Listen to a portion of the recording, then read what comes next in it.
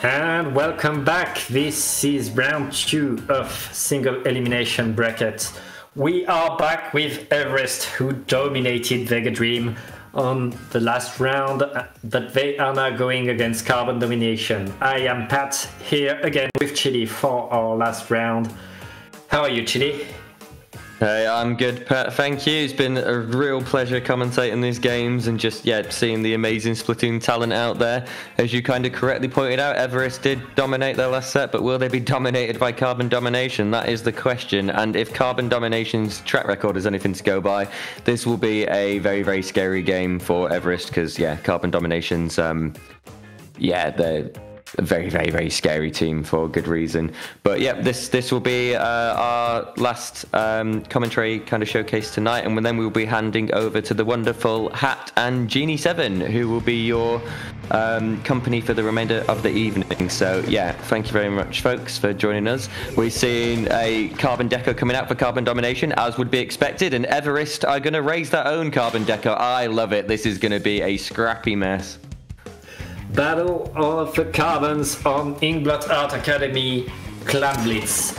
Clam Blitz on this map is so unique in that way with the wave. Oh wow, 2 down already in favor of Carbon Domination, but Everest is going to really get in and turn this into trades. I'm really surprised. I'm actually really surprised that did turn into trades, because that was really, really solid play by that Slosher machine, and looks like map control is in Carbon Domination's favour too. It's going to continue to be that way, as Carbon Domination are getting the majority of the picks in this opening segment, but we know how good Everest are. This won't be trivial for Carbon. They are going to get a first barrier break, and the map is looking very, very yellow, isn't it? But it is quite a small map as well, so things can change quite quickly. Things can change, and it looks like Carbon Domination will not score more in this first push, but more than 2 super clans lead for the first minute. That's a pretty good start in favor of Carbon Domination. Everest is not out of it yet. They are taking control of their platforms, of the stacks, and now they are ready to push, get mid for themselves and get some clams. Yep, and it looks like they are slowly starting to recover, but as they recover, 2 go down. Again, lots of good trades and revenge kills here. So in terms of actual exchanges, Everest are trying to hold their own. Carbon Domination just seem to slightly edge out the map control, or just get the odd extra pick that is weighing it in their favor right now. 2 power clams in isn't great a minute in. You don't want to be on the back foot by that much, but it is very, very recoverable on this map. I love that movement onto the block. That was so sneaky, but then making the decision to drop back down, which I do think was the right decision under the circumstances, but very, very cheeky movement there by the Carbon. Brilliant splat on Danger there. And again, Carbon Domination, slight numbers advantage, significant map advantage, and we'll see if they can get that penalty wilted away. But they're going to have to retreat for now. They have to retreat. Everest finally getting some space on right now. It's just the Carbon that's up. It's going to be a delayed wipe, and Everest, they get a push of their own. They open the basket, score some clams. They don't have that many clams, but they have full control of the enemy platform. Cad with the Squeezer is going to put a few more clams in. That's not going to be the lead for Everest, and that's going to be the end of that push. Great defense. The potential of that push was unreal. If they had a few more clams going into that, that could have been an absolutely devastating score, but I think the crab tank came out a little bit too early, and like I said, Pat, there wasn't really enough clams there to do real big damage to the kind of power clam basket. And with that in mind, Carbon Domination, sorry, I got Carbon on the mind right now, managing to get really good control after 3 going down, and now we're in a much more neutral state in the game again. Everest have really evened it up, so there's everything to play for, but they're going to have to get another push like that out if they want to put Carbon Domination on the back foot. And look at how many picks they are getting. They are sort of getting shut down, but this is so scrappy right now. So many picks, and they managed to break the barrier, but they don't have any clams to follow up. They don't have even control of the basket. It looks like this is just gonna apply penalty, give a free super clam to Everest, and that's what you want to see if you're Everest. Honestly, getting that super clam is going to be very useful to their next push. Their explosive being prepared right now with that aggressive moves by the splash. Whoa.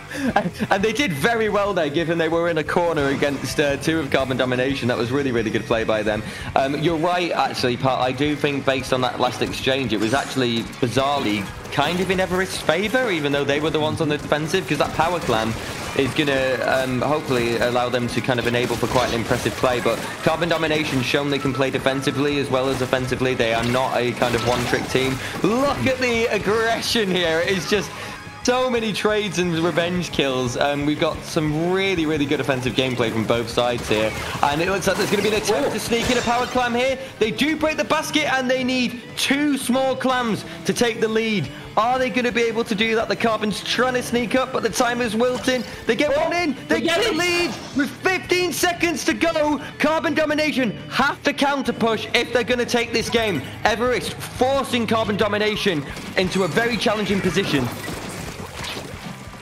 Everest right now, they could create such an upset, and getting that win, getting that lead right now is going to force Carbon Domination to go on a full-out attack, and it looks like it's going to come in. The lead getting right back to them, and Carbon Domination takes game 1. Wow, that was very, very intense. Game 1 looked really in Carbon Domination's favor to start with, and then Everest feels like suddenly woke up, matched their offensive kind of pace, and really, really put a scare on Carbon Domination there. Very, very clutch kind of power clam kind of scoring, protected by that booyah bomb just to secure that process. And yeah, but again, classic case of blink and you'll miss it with the lead swapping over there as we were going into overtime. So super engaging game 1, really impressive showing coming in there from Carbon Domination. But Everest, you know, very strong team, done very well in the upper echelons of Luti Season 13, so we cannot count them out yet at all. You can't count them out, and they will have the opportunity to get a comeback, to get a point on the board on Mako Zones, classic of all classics. Yeah, I love, I absolutely adore this map mode combination. We're all veterans of Mako Mart by now if we played the previous Splatoons, but it's just a nice map. There's just like options, there's terrain to use to make sneaky offensive plays. It's not small, but it isn't like completely oversized either. It's it's a really fun map mode combination where there's a lot of viable strategies. You can be quite creative in how you approach retakes, but yeah, you tend to not be bored either. It's not really people just sitting around. There's a lot of kind of normally like engagements that keep things kind of entertaining. So we will see what both teams have to offer. Everest, no doubt, a bit disheartened that they lost that lead that they clutched, but understandable against the team of Carbon Domination's caliber. But yeah, they've got a chance to turn it around here. This is a best of 3, so they will need to turn it around this game to stay in this tournament. Everest back against the wall, as you said. If they lose this one, there is no losers bracket. This is go home. And I mean, the Carbon is going back from Carbon Domination, and it's coming back from Everest too. Both teams sure of their choice. I don't see any real comp change except for the buckets on the side of Carbon Domination. QR stealth jump bucket as well, but with the kind of vanilla kit, which is interesting because I've seen that more with the you know, quirky angle shooter zipcaster kind of build. So interested to see what they do. Carbon Domination getting a clutch couple of picks to get first zone, but then getting picked themselves. One of the members very injured in the zone there and managing to escape. So yeah, very interesting start. Everest now have a numbers advantage and should be able to retake the zone with 2 down. They do, 3 down. So Everest have a really good chance here. The last player did jump out as well, Pat. So Everest have a great chance of putting Carbon Domination in a really dire spot right now. And that jump out is key. He's going to mean that a tri-strike is coming right now. He's going to stop Everest's control of the map. And another tri-strike coming here, getting control of the zone in favor of Carbon Domination. But Carbon Domination, they pay that dearly. It's just the Carbon right now trying to survive, and Everest is back on top. They have the zone for themselves. They're chipping away at that penalty. We can't get through one sentence without someone dying or being revenge killed or being traded. There are splats everywhere, and I absolutely love it. The triple ink strike positioning and play from both teams has been amazing as well. It seems to be a trend of people throwing a ink strike initially kind of behind someone and then directly on them to force them to back up into the original ink strike, which seems to be clutching quite a few kills. Carbon Domination managing to get the zone right now, but not exactly comfortably.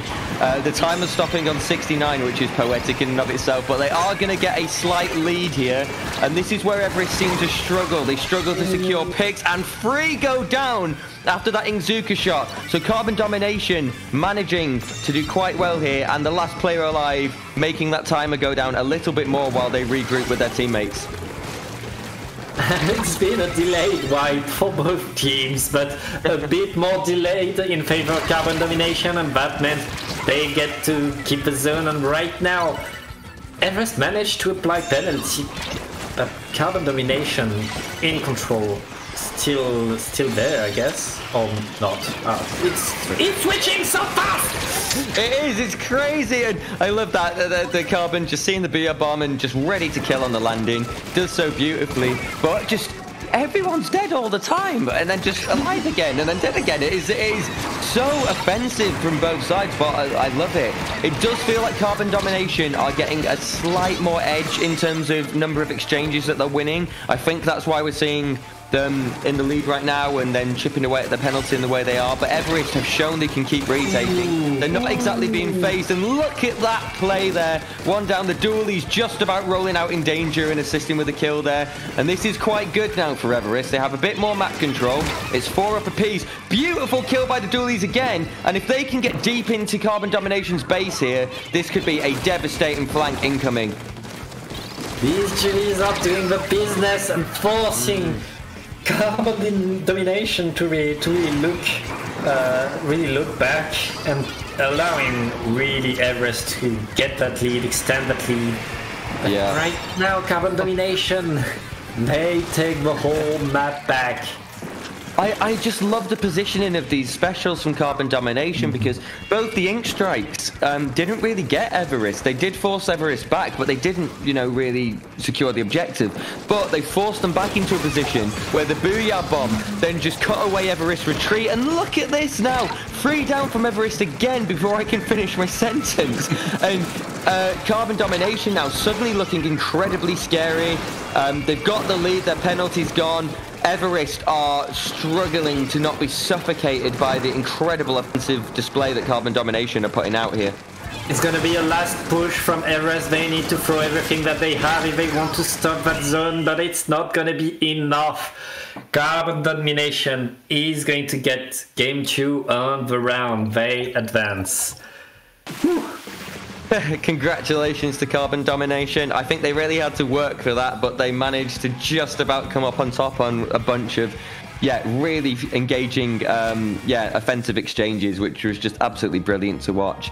Congratulations to Everest for making it this far as well. Always a team that give an impressive showing, but their run will come to an end here, and our time on commentary will come to an end here as well, Pat. So where can the people find you? You can find me on Twitter at @PatOrTom with underscores in between. Where can people find you, Chili? People can find me on Twitter as well at chiliboy_splat. I'm normally there just loitering and retweeting Splatoon stuff that interests me. So yeah, do come along and say hello. Been an absolute pleasure commentating with you folks. We'll be taking a short break here now while we swap over to Genie and Hat, who will be your wonderful commentary duo, seeing out the rest of Paddling Pool. Don't go anywhere. The action has been absolutely non-stop tonight. It's been amazing, and I'm sure me and Pat will still be loitering in chat to see things out. But pleasure as always, Pat, and we will see you around, folks. Take care.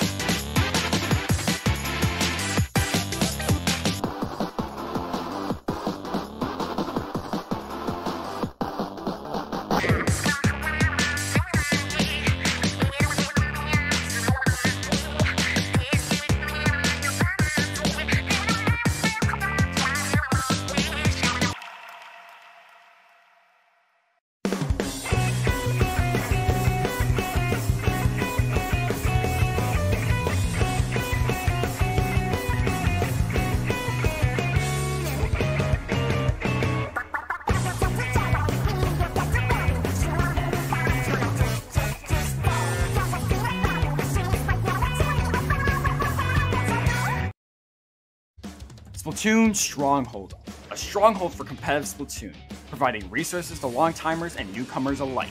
If you're new to the competitive scene or still figuring out how to join, we have a getting started guide and plenty of other resources to help you in your journey. If you are a seasoned veteran, we still have plenty to offer. You can find and join tournaments as well as participate in our Captain Forum and find free agents and teams. Our mission is to make competitive Splatoon easily accessible to everyone. So what are you waiting for? Join the Splatoon Stronghold today!